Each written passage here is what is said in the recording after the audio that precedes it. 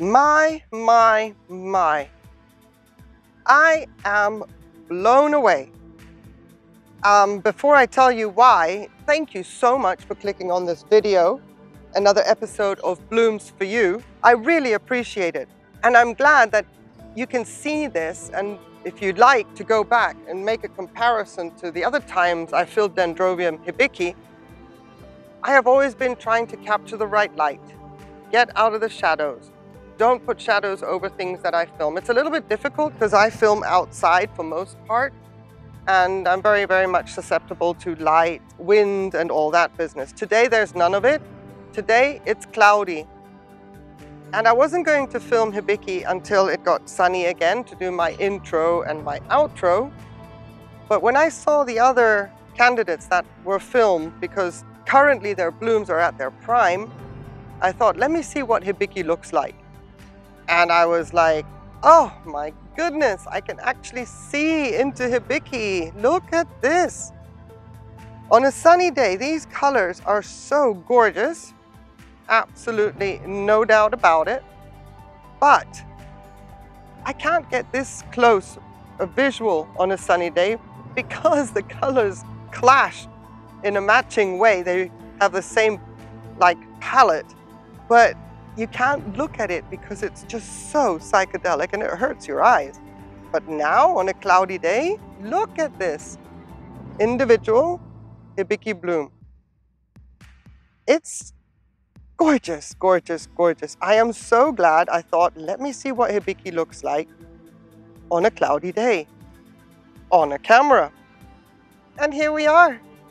So welcome and thank you everybody so much for tuning in. If it's your first time here, this is a series I do for all the subscribers. If they leave a comment or if I can see that they've subscribed to my channel, they go on a list, a general database. And then eventually, as blooms come around, I tag buds and spikes and dedicate them to you. So welcome, let me know you're here, leave me a comment so I can put your name on the list if you like, and if you don't like, that's fine too. Of course, I understand that. I've had a few requests, please don't mention my name, and I'm absolutely fine with that. Just know that you're not being ignored, because so if I can't see you, then I don't want people to think I'm ignoring people, okay? Now, having said that, look at this. And now let's go and look at some other things. Look at this Jairak Firehorn Golden Sunset. One of my little, yes, I'm going to say it, pocket rockets is open, and it is the second spike of the year. So I'm really pleased about that. I had her before I started my YouTube channel. I had her in bloom and I hadn't really featured her at all. But here we are, many months later, and now I'm doing what I'm doing, and I can give these blooms to Abigail Bourget, who has come to my channel and been so sweet. Thank you, Abigail. I hope that you're doing well. I am so sorry I have not been on your lives recently. It's been really busy. Abigail, needless to say, look at this Tolumnia. Oh my goodness, I'm always trying to figure out how to capture blooms in the sun. And I'm like, no, this is amazing. These colors are coming through so true. They are on fire, I'm telling you. Absolutely cute little teddy bear kind of things going on there with the markings. And Abigail, I will be back to your lives. I will come in and say hello. So please don't think I've forgotten about you. I have not, because here are my Tolumnia Jairak Firehorn Golden Sunset blooms just for you. Just for you. I think they're amazing. I love them, and I'm so thrilled that they're actually coming through true. Perfect. As far as I'm concerned, okay, now stay cloudy. We have more blooms to film when they come out. So, Abigail, your support is so much appreciated. I do hope you see this video. I know that you're a busy lady, and but anyway, when I manage to get into your lives again, I'm going to let you know, regardless. I'm going to tell you that this series, that there's something tucked away in here for you. As a massive thank you for your sweet support, your welcome approach to me and your channel. and I really appreciate having gotten to know you here. So thank you, Abigail. Thank you so, so much.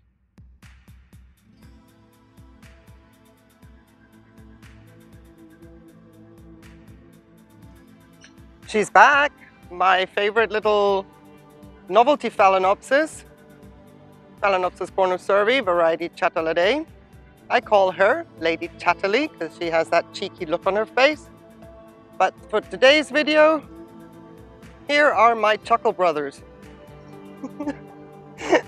Yes, I just thought that we'll spice it up a little bit and do a little bit of a, make it a bit different, because sometimes I do feel I am repeating myself, but I never know who sees these videos. So I have a 6th bloom for Da Porta Aberta, and I don't think that you may understand what I'm saying when I say what I say, but I do hope that you do see this video. Your name came up.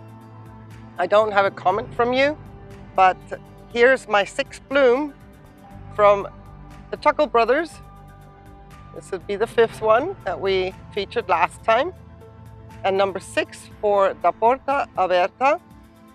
I just hope that one day you see this video, and if you don't understand a word I'm saying, at least you'll hear your name and recognize maybe Da Porta Aberta. This is for you, Lady Chatterley, Phalaenopsis cornu-cervi, variety Chattaladae. It is not much at this point other than to thank you ever so much for appearing on my channel. It must have been on one of the subscriber notifications, and for that I really, really want to thank you and know that at least you've been recognized in some way. And if you do see this video, yeah, if you just let me know, I would really appreciate it. I hope you're doing well. I hope that everything is okay in your part of the world, and I appreciate your support on my channel. Thank you so, so much. So Phalaenopsis cornu-cervi, variety Chattaladae. Today it's the Chuckle brothers. No fragrance at this time of year, but I guess she is not done yet. There's a 3rd bud right in there. Absolutely astounding. I love that spike as well. What an amazing novelty Phalaenopsis to have. Da Porta Aberta, really appreciate your support. Thank you so very, very much.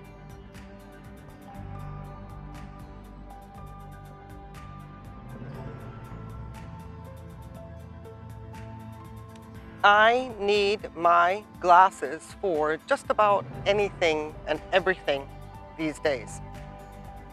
And I never used to have to worry about these kinds of things. But it just so turns out that I am actually wearing my glasses even though I don't need them for these blooms. They are enormous. Norman Torok. I bet when you saw them, you knew.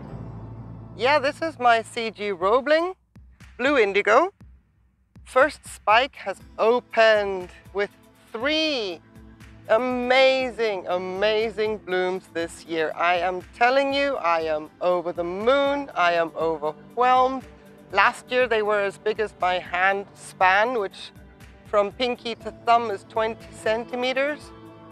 And they are only now 3 days open, these blooms, and they're still growing. And we're going to surpass the 20 centimeters across. Look at this. Oh, I'm totally in awe. Now on camera, Norman, they actually look a little bit more on the lavender side. When you see the picture at the end, take a look at the color of the picture. That is exactly how they look in real life.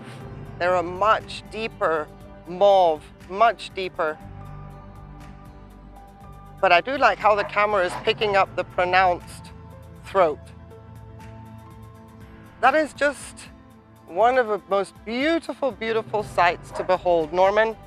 And I am so happy that I didn't mess it up, because these have been promised to you for a long time. And despite the sunburn in the back and all those kind of hiccups, I've got them for you. Happy, happy days. And the fragrance. It is a cloudy day.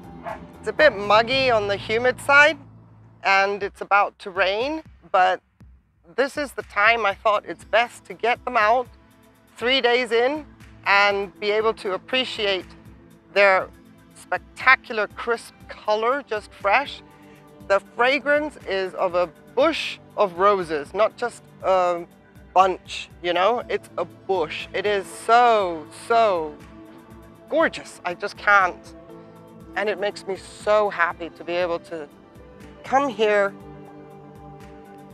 on a cloudy day and give these blooms to you, Norman, for being so supportive of my channel, for giving me that feeling that when I have something to say or share, it means something and I'm not just talking to that hedge over there, but that there's a little bit more to it. And I really appreciate your comments. I cannot express that enough. It's hard to do that in the comments section, but just know that I really, really appreciate your comments and everything about our communication. So C.G. Roebling, Blue Indigo, is absolutely my pleasure to give these blooms to you. And I actually could go on and on and on because it's just like, oh my goodness. But if you see raindrops coming, yes, it is starting to rain and I want to have these blooms a lot longer without any blemishes. So maybe we can revisit her one more time. Thank you, Norman. Thank you, Norman. Thank you, Norman.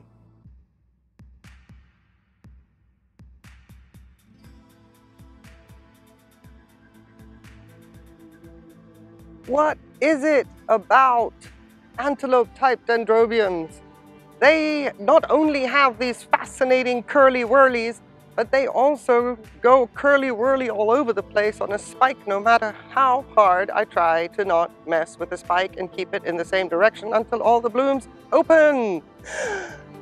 Deep breath. So I have tried to find a way to feature this orchid for you, Tran Van Son. Tran Van Son. I'll say that again because language-wise we do somehow communicate, but just in case that went a bit quickly, Tran Van Son, my Dendrobium Sutkinoi, blooms for you. I am very, very happy to say I managed to hold on to some blooms because for some reason there are 2 missing and I don't know why. I do not know why, but let's focus on the top ones. Some have just opened and some are open a little bit longer, and you can determine the difference between how the petals are curled. So this one here is open a little bit longer than this one and this one, which is just open. You see, not as many curls and still no afro to be seen right here either. If I zoom you out, let's have a little giggle, Tran. Look at this. I don't know how else to feature her, so I put a big humidity tray behind her because I couldn't capture the colors of this fantastic little dendrobium. She's not big at all. In my little setup here, she is finally pot bound. I'm very happy about that because these dendrobiums I do seem to struggle with.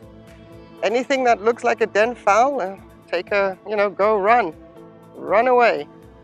So here's Dendrobium Sutiknoi, and I would like to say thank you very much, Tran. Thank you so much for watching. Thank you so much for overcoming the language barrier between the 2 of us. I think we've got a good communication going, and I really appreciate that. And your support on my channel, and you watching my videos. I love that. Thank you very, very much. I'm sure it's not always easy, especially with the way I speak sometimes, changing languages mid-sentence, but I do appreciate to get to know you on this platform. See, even if I put my finger there, I ruin whatever it is to be seen on this orchid. Very, very difficult to film, very difficult to appreciate on camera. It's very difficult. I hope that somewhere in here, some footage will actually do this cutie justice. It just reminds me of, you know, the 70s hairdo with the I don't know, was it gel or something that they did in the front there? So the sepals start to actually curl in on themselves. Absolutely fascinating. Best spike ever. Proves to me she's getting stronger. She doesn't look fit at all, but she is getting stronger because last year I had a spike. I had no inclination of any of these curls at all. They were just sort of straight, like, you know, like this here, freshly opened bloom, just straight. And now she's coming onto her own and what actually she should be looking like. Absolutely incredible. I hope that I can take a picture that can be looked at a little bit more in depth for the detail at the end of the video. Tran van Son, I babble, I ramble, this is about you, and a little bit about the orchid that I dedicate to you as a big thank you for being so supportive on my channel. Dendrobium sutkinoi, all yours.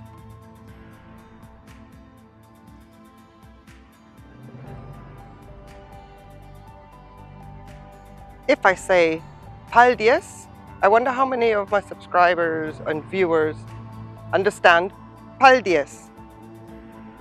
Paldies means thank you in Latvian, and there's one person I know that will understand at least that part, if I've said it and pronounced it correctly. That is Julia Zolotareva. And this is my Epicattleya Xiangyu Gold Coast for you as a paldies or something similar, but as a thank you, Julia, for being a subscriber on my channel, for watching my videos, for communicating, exchanging your ideas and thoughts with me. And here we are with an idle car in the background. Again, I am so very sorry. I have hit record. I shall continue and hope the filter takes care of the rest.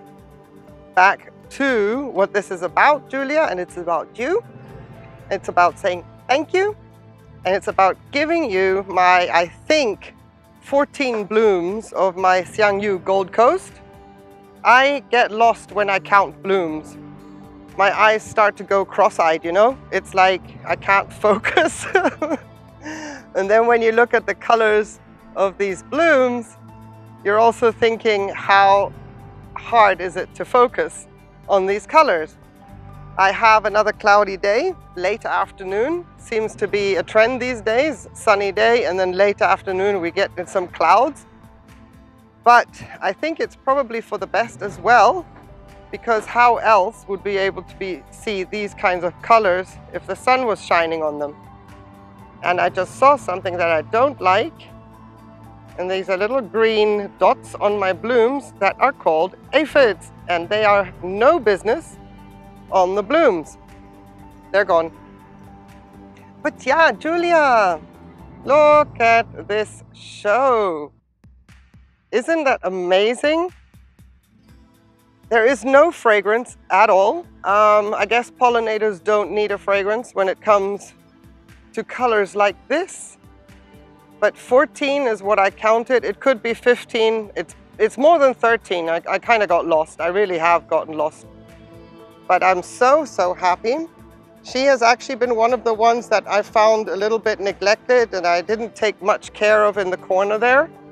And I didn't think she would give me the same bloom show she gave me last year, but I think she surpassed it. Last year, I remember distinctly I had 10. But isn't this amazing? Ah, I love it. I love it. Now, she's someone that likes a lot of light, but you give her too much sun, and this is what she does. Yeah, that's too much sun from 2 years ago. I learned my lesson. And since then, I've been taking a lot more care to have her in shade, and that's why, bright shade, mind, and that's why I kind of neglected a little group of 3. But never mind, Julia. How do I say muchos paldies? Combining two cultures to say thank you very, very much for being on my channel, for your support, for your ideas. I'm seeing more, they're coming off. You have no business being there. So everything up to now, and I hope that you continue to enjoy the content. And thank you. Paldies, Julia.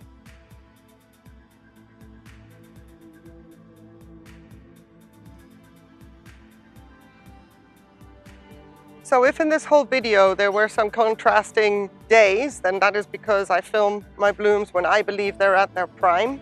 So if there was a sunny day, then yes, you know why. These are clips I put together to make sure that everything looks the part and hasn't faded or anything like that. But here's my hibiki once again. This is the full plant. Starting to lose a few leaves here and there, that's normal, right here. I've already lost 2 other ones from the canes that grew this season. Absolutely normal. Sorry about the barking in the background. Normally I stare him down, but he is further away than me staring him down. So I just stopped the video, stared him down, and I'm back. Anyway, my hibiki is doing fabulous. I'm absolutely loving this color on a cloudy day. I can't stop. I'm going to, I promise. But, this is for me a sight to behold. Let's see if we can remove the, no, we can't remove the tag. So this orchid will soon need to be addressed. Soon, next year. It'll be okay for 1 more year. Thank you everybody so very much for tuning in. And if you have any questions regarding any of the orchids you saw featured today, anything about their culture, what do I do, then please feel free to leave a comment in the comments below, and I will be very happy to address it and elaborate. I appreciate your company. I hope you all have a wonderful day. Please stay safe. Take care. Bye.